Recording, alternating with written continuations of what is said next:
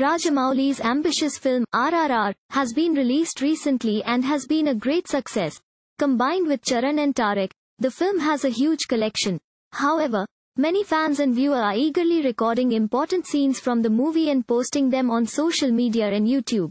This not only brings out a lot of scenes in the film but also reduces the interest in the film for those who have not seen the film.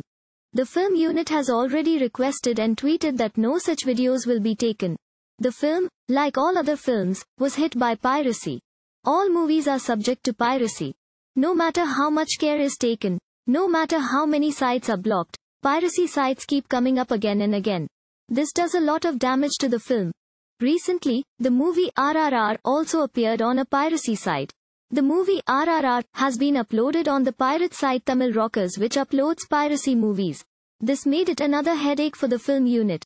The film team is working with the cybercrime department to block the site. Thank you for watching. Please subscribe to channel and click on bell for more daily videos.